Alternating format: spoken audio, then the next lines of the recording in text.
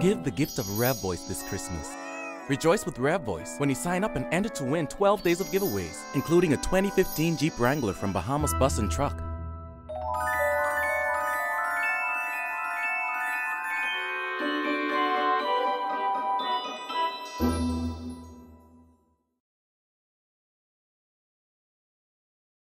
New details emerge about two brothers shot following their siblings' funeral. A New Zealand VAT expert weighs in on the Bahamas' VAT campaign, another delay in the John Boswick trial, plus the top 10 unanswered questions of 2014.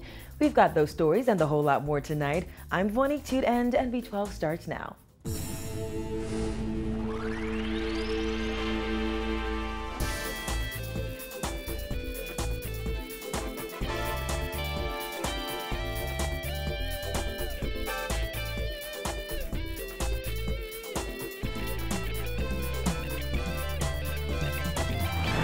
Topping news tonight, police have identified two teens shot shortly after their brother's funeral on Saturday.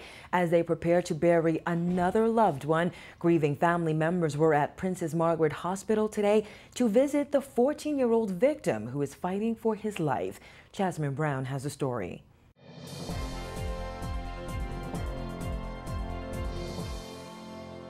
In a matter of weeks, two brothers have been murdered and another one critically injured, leaving a family to pick up the pieces and police scrambling to find out who committed those crimes. Those teenage brothers were involved in a double shooting on Saturday. The siblings had just left the funeral of their older brother, Lauren Roll, who was shot dead last month.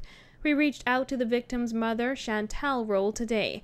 Though she declined an on-camera interview, Roll says she and her family are living in fear, telling NB12 they believe someone may be out to finish what they started after someone called the house on Sunday inquiring.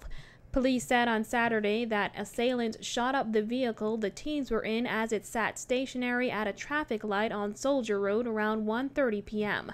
According to reports, two men exited the Honda, pulled black masks over their faces, and began shooting. The brothers were both shot multiple times. The 18-year-old attempted to drive to hospital. Chief Superintendent Paul Roll said police assisted them en route to hospital. However, Jaquan was pronounced dead on arrival.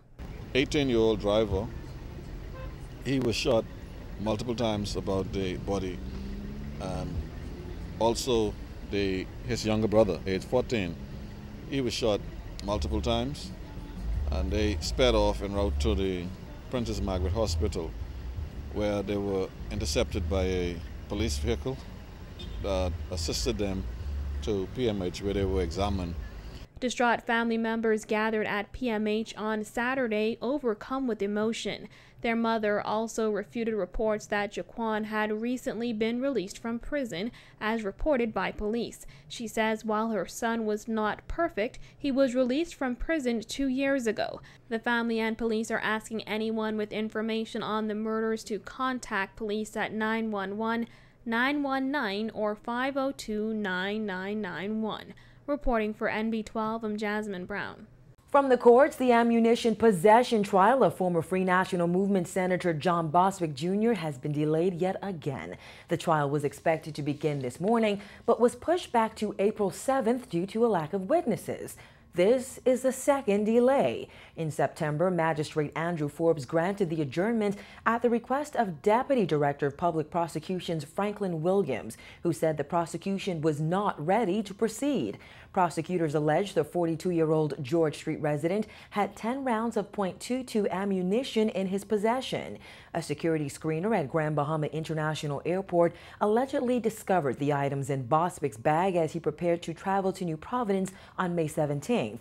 Boswick is on $9,000 bail. 2 weeks before the implementation of value-added tax, a New Zealand-based VAT expert says the Bahamas has, for the most part, done what is needed to prepare for the tax policy shift and educate the public. However, he knows that there are still a few kinks that need to be ironed out before January 1st. Kyle Walking tells us more. The government's consultant on VAT from New Zealand, Don Brash, said from what he's seen so far, the Bahamas is on track for a smooth implementation of value-added tax come January 1st. Brash said from what he's seen so far, it appears as though the government took advantage of most, if not all, of the advice he gave back in April. With the implementation of value-added tax just 2 weeks away, Don Brash, the government's VAT consultant from New Zealand, believes the government's rollout is looking pretty good. VAT will be introduced on January 1st at a rate of 7.5%. Brash told NB12 that for the most part, the country is in a much better position in terms of being prepared for the new tax scheme. However, he did state that there is still a bit more important work to be done. They have to actually formally promulgate the so-called rules. The Act has been passed, the regulations have been issued, internal policies have been developed, guidance notes have been put out for many specific industries, but the rules have to be formally promulgated. I've seen a draft of those rules, so it's not very far away. And they'll be coming out, I gather, quite shortly. During Brash's last visit to the Bahamas in April, he recommended that if the government reduced the percentage of VAT from 15%, that there be little to no exemptions. He said the government took his advice on that, as well as the establishment of an educational task force, which he said appears to have been doing a good job. He did, however, state that there are some aspects of the educational campaign that could use a bit more focus. Well, I think completing the registration process is obviously very important. I think the second thing is that businesses themselves need to understand how to go about filing their returns. Larger businesses will start doing that in February, smaller businesses will start doing it in April.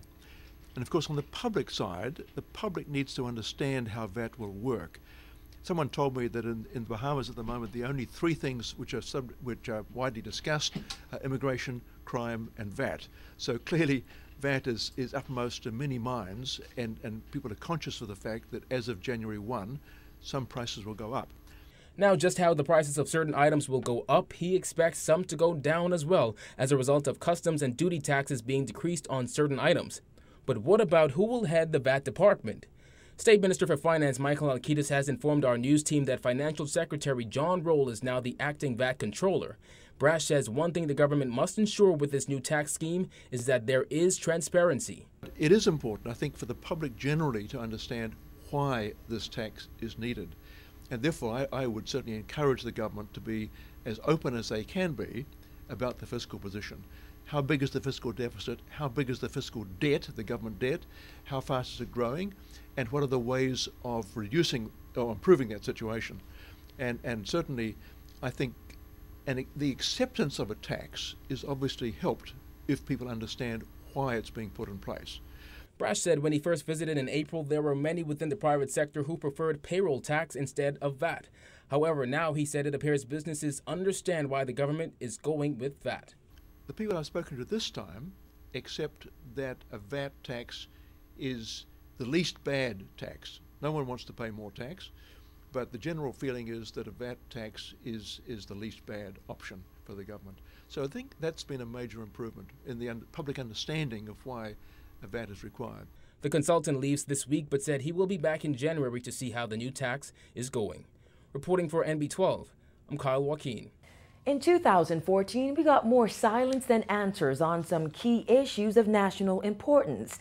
Now, as the curtain falls on another year, NB12 takes a look back at the top 10 issues that have faded from the headlines, but government has failed to provide answers on. Remember this? 4 badly decomposed bodies were discovered on Anguilla Key in the Kisao Bank. And it appears those bodies were badly burned. On April 4th, police discovered the bodies of 3 men and 1 woman. They had been covered with tires, then set on fire. Authorities never classified their deaths, which would have pushed this year's murder count to 120. And who could forget the Cuban abuse probe, which dominated news headlines? 5 Defense Force Marines were charged with the alleged abuse of Cuban detainees, but the hearings have long been on hold. It's another big issue that faded from headlines with many questions but few answers. The same goes for the new BTC deal. The Prime Minister announced on live TV that CWC agreed to transfer roughly 2% of BTC shares back to government. Months later, the deal has yet to be tabled. Another unanswered question. Then there's the Central Police Station wedding of Kendrick Tinker, a day after his arrest for drug possession. Let's do the math. 3 police officers placed on leave, 2 face disciplinary charges, 1 jailhouse wedding. Answers, zero. And who could forget the BEC chairman with the big BEC bill? The Miller family paid $100,000 cash on a $239,000 BEC bill, despite a policy which prohibits cashiers from collecting more than $10,000. The PM reportedly ordered a ministerial report on the cash payment. What was the outcome? We still don't know. Another issue that is unlikely to be resolved before year's end is Dr. Andre Rawlings' fate. The Fort Charlotte MP appeared before the PLP's disciplinary committee following his scathing attack on Prime Minister Christie. The matter has been referred to a committee of 4 persons who will make their recommendation. 3 months and several meetings later, his fate remains a mystery. So does the outcome of the Bank of the Bahamas leak probe. In May, police showed up at then F&M Chairman Darren Cash's home and seized several items. Now we are hearing that they took his laptop as well as a cell phone. Cash's property was eventually returned, but 7 months later, BOB officials have gone silent on the matter. The public is also awaiting answers on a Public Hospitals Authority audit, which revealed $10 million in missing pharmaceutical supplies. There are a number of audits that have been performed, but no comments at this time. Are you aware of this audit that was reported on? Are you aware of that? Yes, I'm aware of it. Did you read it? Yes, I've read it. Were you shocked by anything that was in it? No comment at this point in time. When do you plan to comment on it? Very soon, very soon. Very soon never came. Neither did answers on allegations of the National Security Agency spying on Bahamians' cell phone conversations. The facts must be determined. Otherwise, the behavior described would be clearly illegal and, on the face of it, an abuse of powers. To our knowledge, the U.S. has yet to provide answers. But perhaps the top issue that officials have failed to address this year is a letter of intent scandal involving Renward Wells. Parliamentary Secretary in the Ministry of Works, Renward Wells, was fired. The Prime Minister promised to address Wells' unauthorized signing of that LOI in Parliament. I had said to Renward Wells, I'm going to let you speak to the nation. The leader of the opposition has asked for a committee in the House of Assembly. It's on the agenda, and before we break, I'm going to have you speak to that, and I'll speak to it. We're still waiting.